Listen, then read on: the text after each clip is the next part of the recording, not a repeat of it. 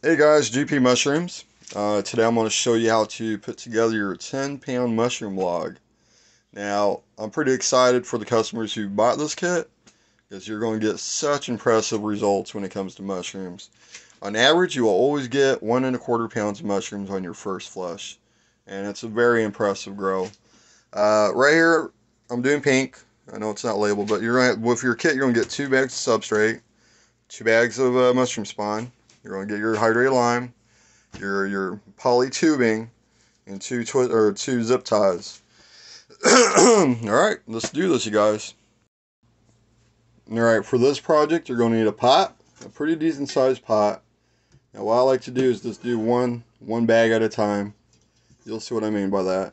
But one good sized pot, a good mixing spoon.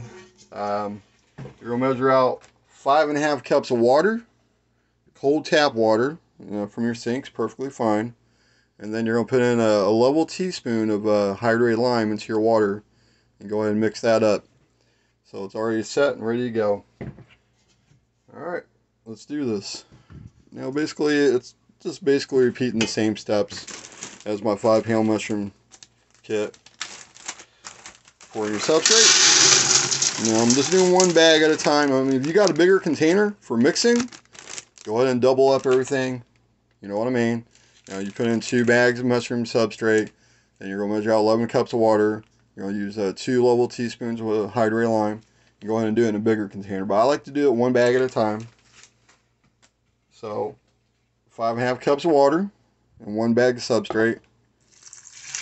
Go ahead and pour that in, and go ahead and give it a good mix at first. Just try to get everything into the water. I mean, the cottonseed hulls aren't going to do, submerge very well at first. But what you want is basically the wood pellets to get submerged in the water itself. Because the wood pellets are always harder. They need time to soak. It takes a few minutes, just kind of soften them up, makes it a lot easier to do the whole thing. I'm going to put that pot to the side. Alright, now let's prepare your bag for your mushroom log. Like I said, I'm very excited for whoever gets these. You're going to definitely enjoy the grows. Now, if you look at my other videos in my description below, you'll see a 10-pound mushroom log that I did. Princess Pearl. Of course, 1¼ pound of mushrooms. I grab one in your bag of your poly tubing. Just grab one in. Kind of bunch it up. Grab your zip tie. Go ahead and stick that on there. Now, I always give a pretty good excess amount of plastic. Make sure you put it on there good and tight, because it's got a whole 10 pounds of mushroom substrate. Now go ahead and put your bag to the side, and let's stir. All right, like I said in other videos, this is the cold pasteurization process for growing mushrooms. I've been doing this for well over 15 years now. This is definitely one of many techniques for growing mushrooms. It's my preferred technique, only because you can work out in the open. You don't have to worry about, because there's contamination. There's contamination flying all around us. Molds, yeast, and it lands on your substrate. And what we're making here is a perfect grow medium for that kind of stuff. But since you got the hydrated lime there, it raises the pH of the water. So it kills anything that's landing on here. Needless to say, you can work out in the open. You don't need any fancy equipment. You don't need flow hoods. You don't need steamers. You don't need any of that stuff. And you're going to grow just the same mushrooms as everybody else. In fact, this process is a lot faster too. Normally back in the days before the corona hit, I would, do about 50 pounds to 100 pounds a week of mushrooms using the same process. But clearly, I would do it in bigger, a tub. I would do usually 10 blocks at a time, 10 times a day. And there we go. It's already looking really good and mixed up.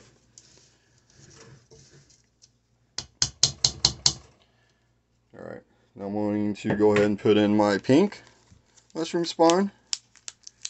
Now, you're going to see plants growing in this, because this is the cold pasteurization process.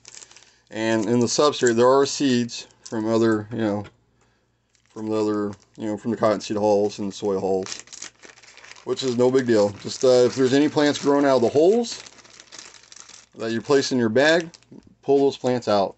The rest of the plants behind the plastic are just going to die. Now go ahead and just give your mushroom spawn a little toss around. It don't have to be a good hard stir or anything like that. The better spread out it is, the better it's going to colonize for you. Now, a lot of times people get my product and they're like, "Oh, such small bags of spawn." But trust me, this is plenty of spawn. This is more spawn than I use for my own mushroom blocks. All right. So that's one bag. All right, let's go ahead and start loading the bag now. All right, now we'll go ahead and start loading this bag. The thing I like about this poly tubing is once you start pouring it up, it's going to stand up on its own, which is really nice. It's going to hold its shape, so you don't need any special container. And of course, I got my measuring cup for my scooper. Of course, the first few scoops are always more difficult. But yeah, congratulations, guys. This is going to be an impressive grow for you guys. For anyone who's never done this before. Princess Pearl is a really good one for this, for mushroom logs. Pinks, just basically any mushroom strain. It's all about mushroom, energy, or like there's more energy in a 10-pound block or 10-pound log than there is in a 5-pound log. So you're going to get bigger mushrooms. Another thing you might have set to the side is you're going to need some scissors. So you can stab holes into your poly tubing. This plastic's 4 mil, so it's really stout plastic. Now I'm gonna knock it on the ground just a little bit, kind of flatten the bottom a little bit. There we go. Sorry, I'm always getting so thrown off when I'm saying all the time, you guys, but this is an easy process. Just make sure you look at the description down below for like how to fruit your mushrooms, what temperatures to fruit your mushrooms at. I got the temperatures down there. Like right now I'm doing pink. It's got a pretty good fruiting temp. But the colonization temp for your 10-pound log is going to be between 72 to 77 degrees. 72 to 75 is very optimal when it comes to letting your block colonize. Alright, you gotta do this step one more time, guys. Alright, guys, like I said, you gotta repeat the process one more time. Like I said, I do it one bag at a time. Of course, you can do it in a bigger container, mixing bowl. Just do it all once, put it in your plastic. And now, I know I don't make the best videos in the world, you guys. That's no secret. But, the one thing I can do is show you guys how to grow mushrooms. Because that's something I do well. Been doing this for well over 15 years now. So this is the cold pasteurization process. All you gotta do is repeat this whole process. You can get everything you need, probably in your area. And if not, like soy hull pellets. I like to get my soy hull pellets from mushroommediaonline.com. Great service, great. I mean, they got everything you could possibly want. Wood pellets, soy pellets, pressure cookers, so much. Yeah, and it's actually a really good company. I like dealing with them. But anyways, I'm gonna let this sit for a little bit. Now, I guess I'll give it a stir while we talk. Sorry, like I said, I don't make the best videos in the world. But after your block is put together, you're going to put it someplace where there's indirect sunlight. That's fine. Someplace dark. It's even better. And then you're going to let, like the pinks, they're aggressive. This block will be ready within 2 weeks. Of course, I'll show you guys the results of pinks. Now, let's say you're doing blue or Princess Pearl. It'd be 3 weeks before those were ready to fruit. And of course, I'm going to repeat this again. I can never say this enough because I've noticed a lot of customers that seem to never look at my description and, you know, for the other information that I provide for this. Because I know I skip a lot and I bounce around a lot. So I'm trying to cover everything for you guys. After you let your block turn fully white, that's when you start misting it after it's fully colonized. Of course, if you look in the description below, yet again, you'll see what I'm saying. There's other videos to show you the whole process. Okay, this one's ready too. Now I'm going to put my other bag of pink in here and give it a little toss around.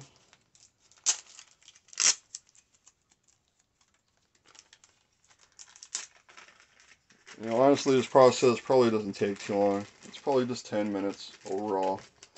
It never takes long to do any of this. Give it a little toss around. You know, try to hit those corners.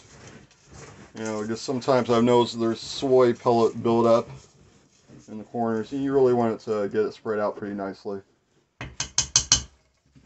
Okay. Now, let's put this in here. Just want to make sure you guys can see everything. You know, I got this fancy tripod, but I can't seem to work the darn thing. Save my life. Only because my phone wants to fall out of the holder. Okay. And like I said, you're going to notice plants growing behind the plastic. The ones that grow behind the plastic, don't worry about those. The ones that grow out of the holes, go ahead and pluck those off there. And now you're not going to spray these until these are fully colonized. You know? And that's when you're going to start fruiting it. You make sure you write down the date on your block so you have a general idea when it's, you know, it's ready to be put in your fruiting box, you know, which I call my box tech. And there you go. That is a 10-pound mushroom log. You guys are going to really enjoy this. This is going to be I'm going to try to give a good price on these. I really am, you guys. I do try to be very competitive in my prices. You know, like those other places. Alright, I'm going to hit this on the ground a few times. Because you want to pack it in there. But yeah, the other companies, you know, they offer these fancy kits, but honestly, they're not as big. Now, of course, you get your other twist tie. Make sure you pack in your substrate fairly well. I hope you guys can see all this. Now, I'm going to grab my scissors. You want to stab a few holes in this at first, you know, to let the air out so you can pack the substrate better. Okay. I usually do 4. That time I did 3. But you want to pack it in there really good. And give it a good twist. And now you don't want your plastic loose on your substrate. And what's going to happen is if your plastic's loose on your against your substrate, the mushrooms are going to grow in random spots behind the plastic. And you don't want that. You want the mushrooms to start growing right out of the holes that you put in your block. Now, put my zip tie on here. Well, needless to say, welcome to the world of mushroom logs, you guys. I'm actually really excited. I can't say that enough. You know, to see everybody's expressions when they get the mushrooms off these things. Alright. Now, if you want, you know, you can cut the excess plastic off here, if you want. You know, just kind of knock it down a bit. You can cut the zip ties off a bit, you know, shorten them up. You know, tidy it up a bit.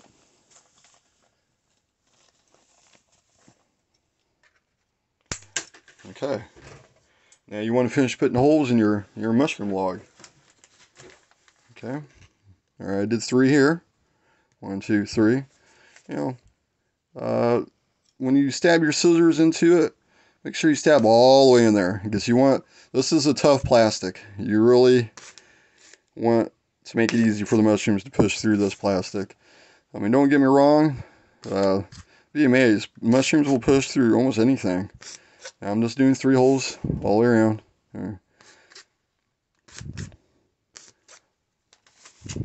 And one more time. Now, the mushrooms are just going to grow out of the holes that you put in your block. So, go ahead and write down the date and what strain it is. So this is pink. And today is the 18th, I believe. Yep, the 18th. February. Now, like I said, place this someplace where the temperature is 72 to 77 degrees. 72 to 75 is optimal. Indirect sunlight is perfectly fine. And darkness is better because when you initiate the fruiting of your mushroom block after it's fully colonized, that's when you're going to spray it. Indirect sunlight's like part of the thing that initiates the mushroom growth. But you'll find more information on in my description below. Sorry I rattled on so much. If you have any questions at all, please contact me, and I will do a little update once this mushroom block grows, so everybody can see what an impressive grow it is. All right. Anyways, you guys, thanks for your time and mush on. Okay, guys, one more time. Now that my block it's already made, my 10-pound mushroom log's already made. I'm going to put it someplace where the temperature is between 72 to 77 degrees. 72 to 75 is optimal. Indirect sunlight's perfectly fine. Darkness is even better.